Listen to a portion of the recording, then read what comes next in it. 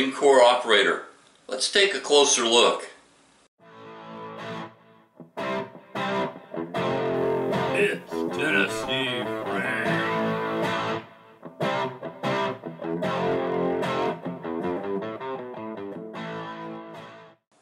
Springfield Armory Marine Corps operator got out and shot it yesterday, and you saw the first look on this.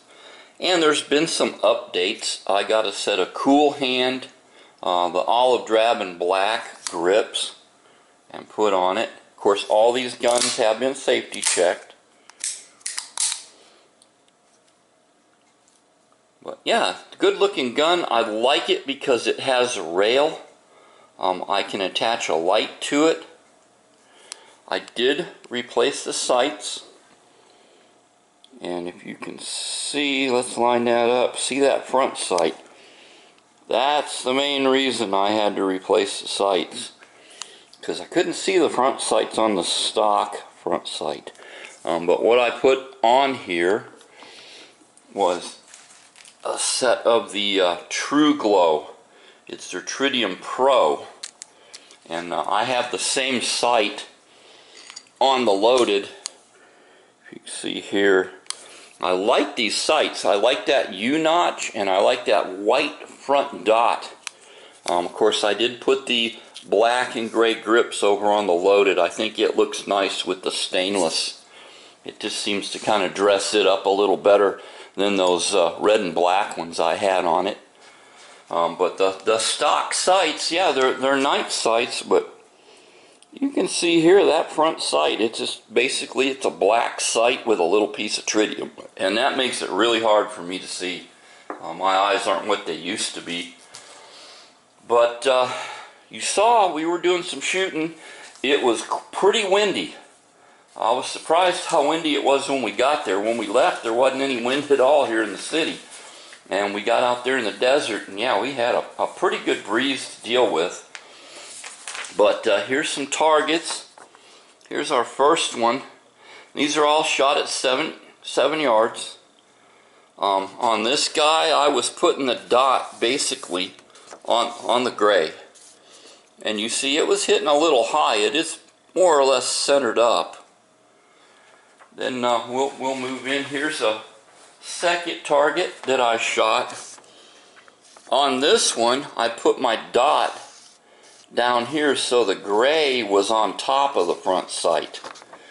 And I mean, it's right there. It's perfect. I got one little flyer here, but for the most part, yeah, it's chewing the gray right out of that target. And you guys who watch my videos, you know my standards. It's 7 yards. If I keep them in this circle, it's good. If I can keep them in that gray, it's outstanding.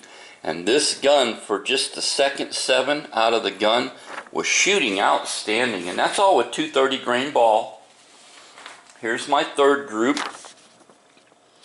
Same basic deal, 8 rounds. This was with an Ed Brown magazine, and as you saw in the intro, with the Ed Brown, with these guys, see the EB there, Ed Brown? It wasn't locking back, and I came home and checked it with all my Ed Brown magazines, and they weren't locking back, at least not consistently. Occasionally it would lock back, but not consistently. With these Metgar magazines, it works 100%. Every Metgar I have locks this gun back perfectly. All the factory mags, the blued and stainless 7-round locks it back. And there's even some kind of no-name, I guess they're Checkmate, maybe 7-round. It locks it back. No issues whatsoever. Now on these are also Metgar, but they're the blued. And it was kind of hit and miss with those. It would lock it back sometimes, and it would not lock it back other times. So, not sure what the issue is. I changed slide stops. Same deal. Even with a different slide stop, it still wasn't consistent with the Ed Brown.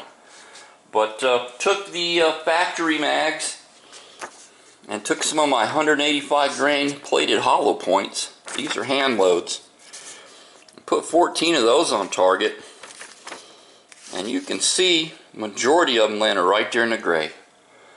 These Springfield Armory guns, these 1911s, are real shooters. All of them, if you watch my videos, all of them will cut groups at 7 yards that you just cannot believe. I mean, it's phenomenal accuracy.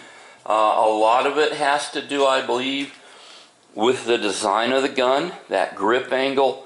For me, it just fits my hand beautiful, especially with these slimline grips. I like to go with the thinner grips. They just seem to be more comfortable. With a good set of sights, and then with that trigger, 1911, you cannot beat the trigger on a 1911. They, even out of the box, they are just phenomenal. You get a really good trigger pull. But yeah, this is an awesome gun. Like I said, I got a little that PL Mini 2 Valkyrie that goes on it at night.